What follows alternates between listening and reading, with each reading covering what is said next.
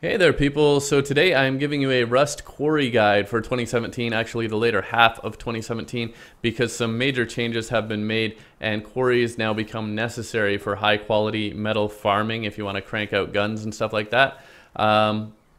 So there were some recent updates, one at the end of June, which changed how ore nodes work, and a couple since then. So my previous guide on ore nodes is a little outdated. You will find now that stone ore nodes, like I think there's one over there, will only give you stone, and metal ore nodes will only give you metal, and sulfur ore nodes will only give you sulfur, and these are spaced out across the map now. So it becomes a little more complicated to get the resources that you want, and that's where a quarry comes in. You will get, because of the new ore changes, you will get only 2 high quality metal when you finish a metal ore node. That's all you get. The rest is metal fragments. And the developer has stated that you basically need a quarry to pump out guns now. So I'm going to show you how that works.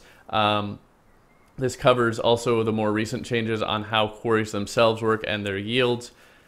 And I'm going to talk about some suggested further changes that might be coming. So basically the static, this is what a quarry looks like, by the way. So you might come across one near a warehouse. That's the sort of pre-generated quarry that's in the game near the warehouse monument. And that one will now give you 5 times as much stone as it used to, which is pretty big. How quarries work, of course, is, well, there's this big machine. You have these barrels, and you can open these. These are not just for looting.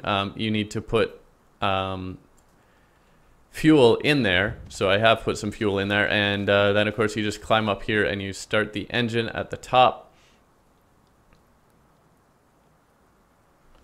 So just to show you, that's how it works. And yeah, so as far as making your own stone quarry, metal quarry, etc., it's going to depend actually where you are now, which is a change as well. What resources you will get from your quarry will depend where you are. If you're in the temperate biome, like where I am now, you're just going to get some stone. I don't even get any because I didn't let that run long enough. But if I let that run, it's a minute and a half. For the basic quantity, basically. It needs 10 low-grade fuel for every minute and a half of operation, and we'll get to how much it's going to crank out. But you're going to get stone if you're in the temperate biome.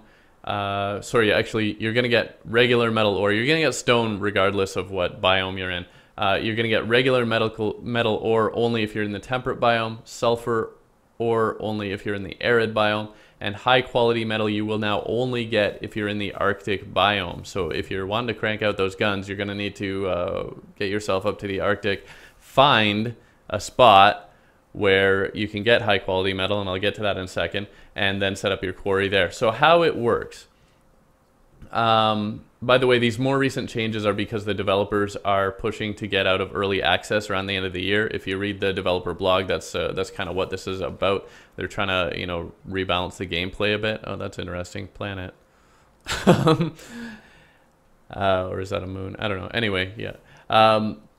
They're pushing to get out of early access, and they want to rebalance the gameplay and make it a little more fair, a little more interesting for, you know, whatever type of player you are. If you're a solo player, you don't want to be dealing with all kinds of people cranking out guns and all that stuff. So they're trying to make it a little less griefing, a little more gameplay. And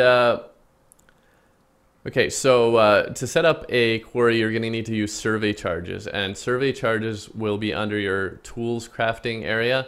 That's right here, and you'll find them right here. And as you can see, it's 30 gunpowder, 5 cloth, 10 metal fragments, and 20 low-grade fuel to craft 1. And well, I was lucky. I just randomly came across an airdrop, and there were 20 in there. But how it works, you just place one down, wait for it to explode, and you may or may not see any resources pop out. That one was a dud. So I got no resources in that area, and that's how it works. Different areas of the map will have different amounts of resources. So you're basically going to need to throw some of these around here and there, and it's recommended generally that you space them out roughly equivalent to 5 to 7 foundation size spaces, and that's kind of the spacing that the map works as far as different tiles of the map, so to speak, that will have different resources. And I am not getting lucky down here. Maybe it's because I'm too close to the road. Where I built that quarry, because I did build that one, was just on some stone. There we go. Oh, and that is good. So another change. Yeah, there's metal ore here, so that's a good one. And that's a sign that I can get metal here. But again, since I'm in the temperate area, it's just going to be metal fragments. But what your survey charge will do if you find a good spot is you'll have this crater, and now a new change as well is that you can perform the analysis, and you can see that here. I'll need to go into my inventory to actually read that. Yeah, so stones, and this is going to tell you, this note is your mineral analysis. It will tell you how much stone you're going to get per minute and metal ore per minute. Now your quarry actually uses fuel based on a minute and a half at a time, but that's going to be 10 low-grade fuel for every minute and a half. So basically 20 low-grade fuel, you're going to get 3 times this much over 3 minutes, and that's kind of how it works. So once you've found a spot like that, let's drop this previous survey that I had done, and we can now set up a quarry in that location. Basically, you set it down right on top of that crater left by your survey charge, and placing it is a little interesting, and we'll see if it's even going to let me place this. I had trouble with the other one, actually. It might be because I'm relatively near a monument or because I'm right next to the road. But that's how it works. You see how it anchors itself right on that spot. And yeah, I think I'm going to have to do another one here. But anyway, you anchor it right on top of that crater. And place it down. There we go. It's still the same resources, so I assume it's still the same map tile as far as the game is concerned. So it anchors it right on that crater. And you kind of rotate it around and hope that it... yeah, there we go. Will let you actually place it. And now this quarry is actually going to generate some metal fragments for me if I've loaded up with fuel and run it for a while. And that's basically how you do it as far as setup. And that analysis will tell you again how much you're going to get per minute. Quarries have been changed as well in terms of how much they cost to construct. It used to cost a lot more, but now it's 5,000 wood, 1,500 metal fragments, 6 gears, and 4 sheet metal. You'll find that under the build section here. And here it is. 5,000 wood, 1,500 metal fragments, 6 gears, and 1 sheet metal. And I can go ahead and craft another one. And it's going to take a while. And the other thing is, of course, you're going to want to protect it.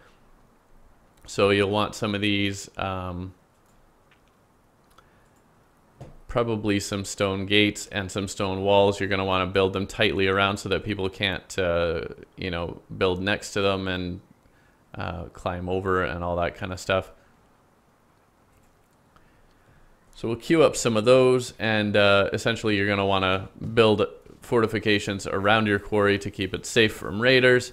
And of course that's going to be a bit of a battle. You can build little base components around it as well. And you know, defenses and so on, but because it's a building and the way Rust works, you have to build at a certain distance from the actual quarry itself, so you can only build it so tight in, but you're going to want to build it in basically as tight as you can to get a big, you know, palisade or wall all the way around it. Save yourself from getting raided too easily. Maybe, you know, build some other stuff there, but probably not your main base. It's basically going to be a secondary location or something like that. Maybe you'll have a base nearby, whatever you want to do. But you're going to want to protect your quarry. And yeah, that's the basic idea. Okay, so I'm actually just inserting this in the middle because I forgot one thing, which is that the developer plan that I mentioned as far as changes that might be coming. The plan, according to the developer blog, is to make like a hot-cold mini-game, because they've added sort of a mini-game to ore mining where you can basically crack those rocks faster by hitting the shiny spots. And they're talking about potentially doing like a hot-cold mini game with finding the best spots for resources for a quarry, which would be, you know, basically it's going to tell you the distance from a major deposit.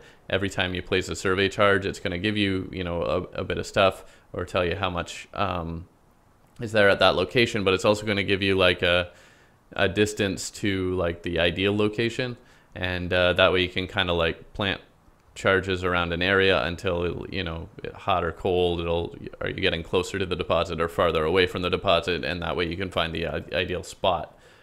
Anyway, this is not in the game yet, but it's something that they talked about in the blog that might happen, so worth mentioning.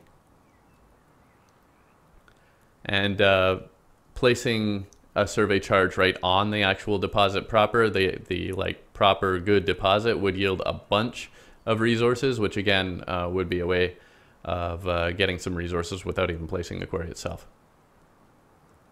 So lots of big changes in terms of how these work and how necessary they are. But if you want to crank out some guns, you're going to need one, and in that case you're probably going to want to do it up in the Arctic biome and find a spot where you place your survey charge and some little bit of high quality metal flies out of the ground when it explodes.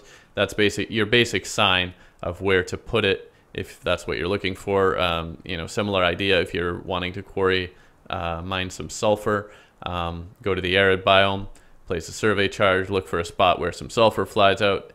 But do that analysis and that'll tell you exactly how well you're going to do. You'll also be able to run around now and place survey charges here and there along the way, and like if you don't, oh, that's interesting, a spot just popped right in front of me, but if you don't actually want to build a quarry or defend a quarry, you can just run around and place survey charges and get the basic resource loot that pops out of the ground when you do it. That's another approach. But anyway, hope you liked the video. Thanks for watching. Please subscribe if you haven't already, and I will see you next time. Bye for now.